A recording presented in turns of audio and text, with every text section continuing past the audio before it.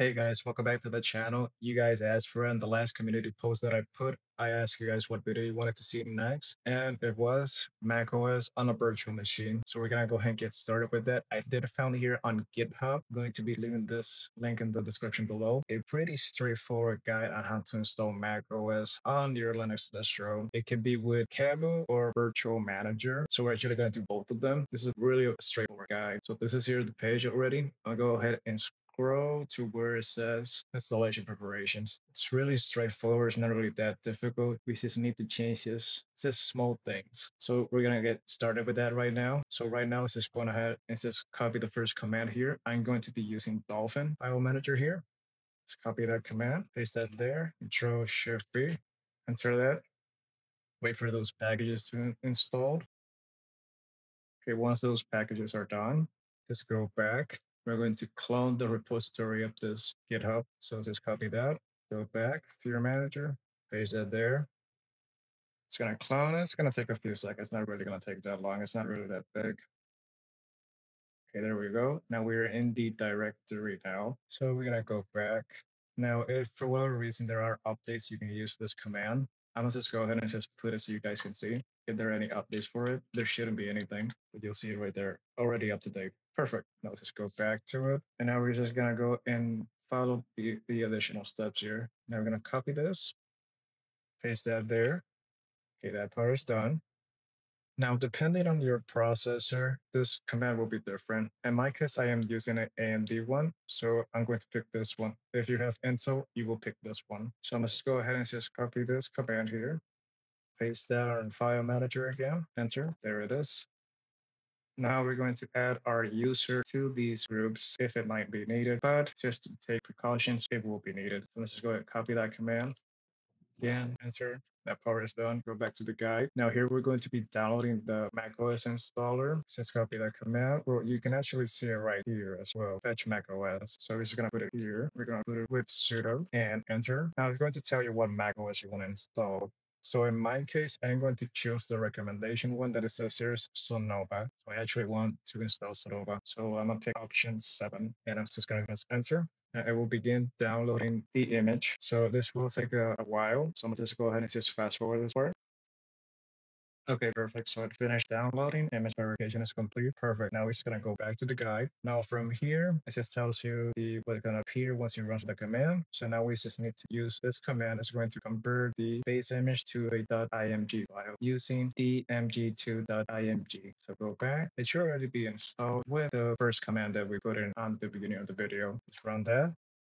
Let that do its thing for a little minute. It's okay. There it is. It's done. So we can see it right here. Here's the original one and here's the other one. So now it's a 3-gig file. Now we're just going to go back here and now we're going to create a virtual disk. For this, it's going to be 256 gigs. Now, do keep in mind that this is actually the name of the image that it needs because it will be run with this file. If you do want to change the name and you want to keep using this file, you will need to modify this script, but that's all right. We'll get to that part if it's needed. I'll show you where it is. Let's just copy this, go back so it says can create it, paste that in there. Okay, perfect. So it made it. Now let's just go back and we're going to open this. But before I open this, since I chose Sonova, I actually need to modify this script. So I'm actually going to open it up with nano. So before I do this part, sudo nano. Now you can see right here, let's just put this a little bigger.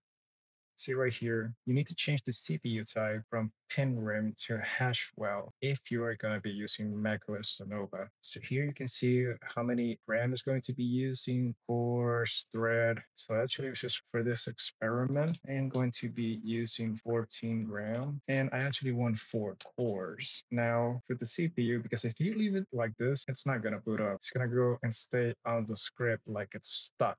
Let's just copy this and where it says here, enable KVM here is a CPU type. Just going to delete this part and just paste that there. You need to do anything else here, just exit it and save it and enter.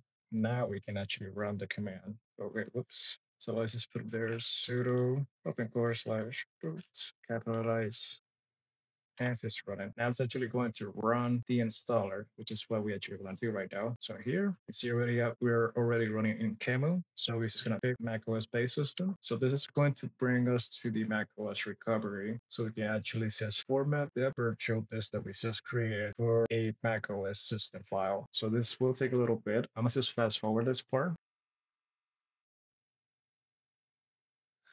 Okay, so we can see it now. It's loading here, macOS recovery. Okay, perfect. So the only thing that you need to do here is basically just go to this utility, continue. Now from here, I always put it as show all devices so it doesn't get a little bit confusing. And we're going to find the disk that we created. It would be 256 gigs, but for whatever reason, on a Mac, it appeared as more. So it's not this one, it's this one. This one is not either. So this is the one that you want. So we're just going to erase it. I'm gonna give it a name. It's straightforward. Mac OS underscore Sonova. So I know which it is. Now he's just going to erase it. It's going to be a really quick process. And there it is. Erase process is completed. Click on to continue. Perfect. Now you can just close out of here. And now we're going to reinstall Mac OS Sonova. Continue. Now it's going to continue again. Now it's going to try to load it up. It will take a little bit because you're actually going to be downloading Mac OS Sonova because we only have here the recovery to boot up here so we can actually install it. This will take a little bit depending on the internet speed, I'm guessing. I'm not really sure if it connects to the Apple servers on that part. So let's go ahead and just fast forward a little bit here.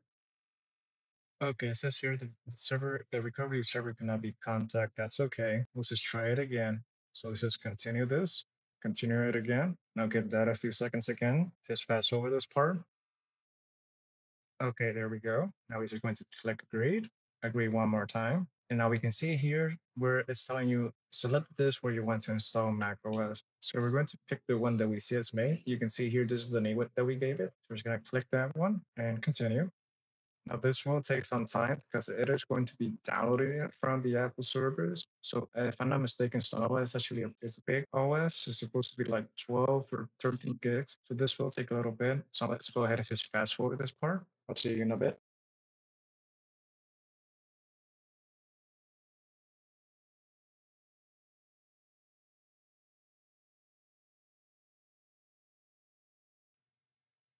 Okay, guys, there we go. So it actually is almost finished. Now we just need to go to this one that it says macOS installer. Just click that again.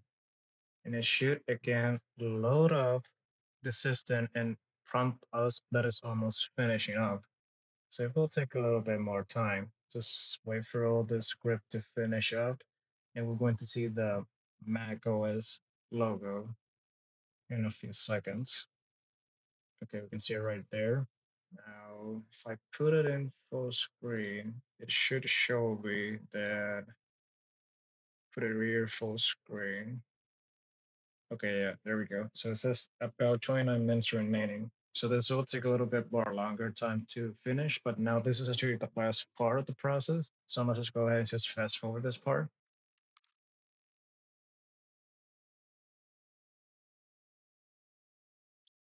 Okay, so now it rebooted again. For whatever reason, it just gets stuck like this on my screen. So it literally just gotta close it and open it again. So I'm gonna go again to the file manager here and just open up Camel here, put in my password. Now it's gonna launch it again. Just give that a few seconds to load. Okay, now we can see that the system actually already finished installing because now it says macOS underscore Sonoma. It doesn't say installer. So now it should already be finished. So we should boot on it with no issues whatsoever. I'm gonna just give that a few seconds to load. Just try to move this here. Sometimes for whatever reason, when it reboots, it just glitched out for me. Oh, this will take a few seconds. It's just gonna load it up. Okay, so I think this part is going to be finished right now. Let me just put it in full screen again. It might get glitched out, but that's all right. Let's see. Okay, yeah, it glitched out again. Okay, there we go. Control F, enter again. Put it again full screen, Control F. It will take a few seconds now. Just fast forward this part. Okay, there we go. It's now loading. We should be pop up with the menu to create an account. Ah, perfect. There we go. Now just pick your country or origin. My case would be the United States. So just pick United States, continue. Yep, continue. Not going to edit anything. Not now. Continue. Not now. Set up later. Yep, I don't want that. Skip it. I agreed. Agreed. Put here my name. Account name is leave it the same. Put in the password I want to use for this and continue. Now this will take a few seconds for this to go to the next step. So let's just give that a few seconds while I create the account, and then we'll be pop up with the next step of what we need to do. Just kind of fast forward this part a little bit. Okay, enable location services. You can turn it off if you want. Again, this is just a demonstration. Continue. I'm not gonna use it. I'm gonna just leave it where it is. Continue. Continue. I'll set that up later. Yeah, I'll leave it in dark mode. I love dark mode. Continue. Should be the last part. Now, for whatever reason, whenever I set this up, it will always set up with a white wallpaper, and it's a little bit annoying if you're actually doing this in the dark. So it might be very bright for your eyes. You will get this pop up of saying keyboard setup assistant, but you can just click this out because it's saying that there's no keyboard detected. But when you quit and use the search bar and use your keyboard, it actually does detect it. I'm not sure why that pops out. So there you have it. You actually installed it here. You can go to the Mac. You can see what's the about of this Mac, and it will say that it's a 3.4 quad Intel. That's actually fake. Mine's an AMD. It will actually memorize the RAM, the display assistor, the start of this that we created, macOS Sonova. That's actually great. A fully functional Mac that you can use it. It should already be connected with internet. We go here to settings, go here to network, and we can see here it's already connected to network. So we go to the Safari, and if say we want to go to YouTube, just go to YouTube, and there it is. It actually does load up. Perfect. Everything is working so far. So now you have successfully